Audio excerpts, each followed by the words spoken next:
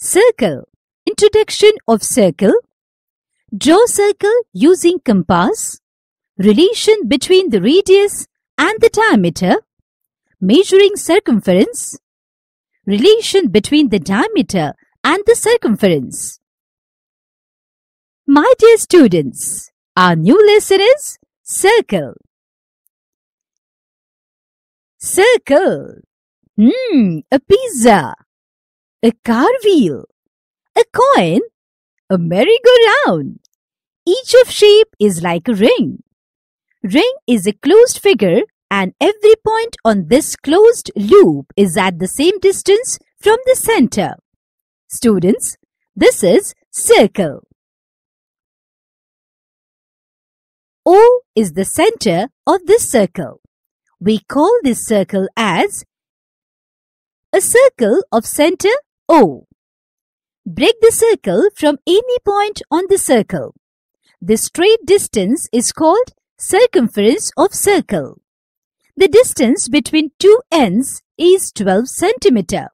Therefore, circumference of circle O is 12 cm. Circumference is denoted by C. The segment joining center of circle and any point X on circumference is called radius of circle. OX is radius of circle O. This is a point A. This is a point B. Now join A and B. A segment joining any two points on circumference is called chord. AB is a chord of circle O. A chord passing through center of the circle is called diameter of circle. Now AB is the diameter of circle O. The length of the diameter of a circle is always twice the length of the radius. AO plus OB is equal to AB. To draw a circle of a given radius using a compass, draw a circle of 4 cm radius. Take a compass and fix a sharp pencil into it. Take a ruler. Fix the tip of the compass on the zero of the ruler.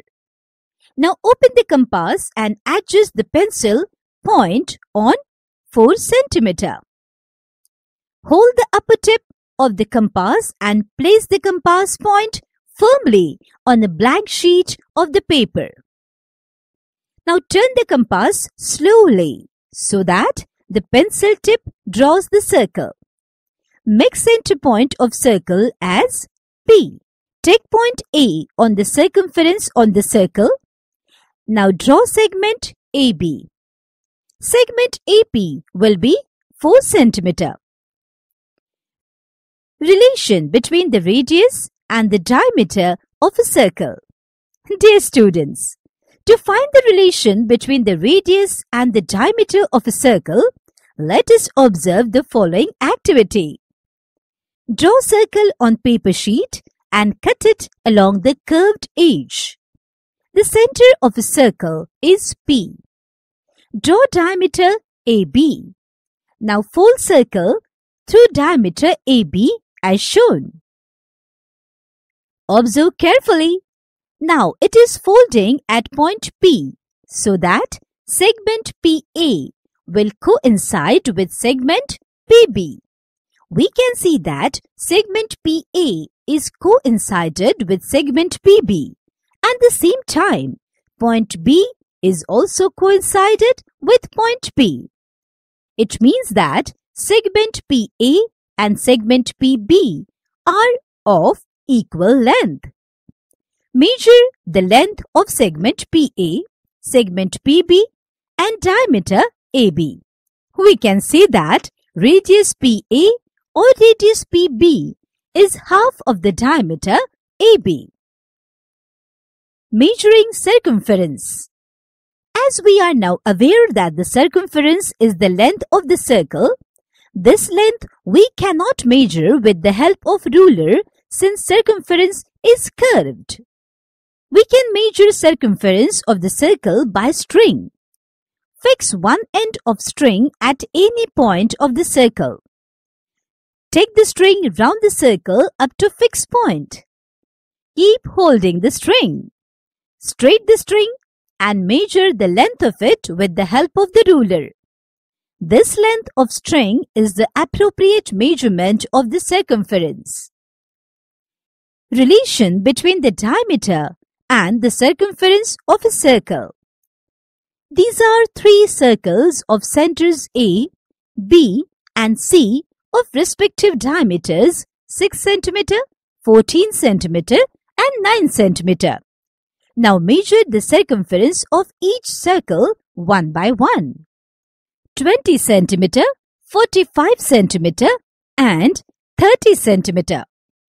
In each case, we noticed that the circumference is a little more than 3 times the length of the diameter.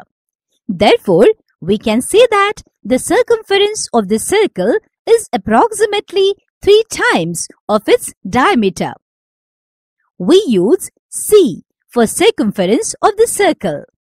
And what will be the diameter if we know the circumference of the circle? Very simple. Diameter is approximately equal to the circumference by 3. My dear students, in this lesson we have learnt introduction of circle, draw circle using compass, relation between the radius and the diameter, measuring circumference, and relation between the diameter and the circumference. So that is all in this lesson, students. Keep learning and have a good day.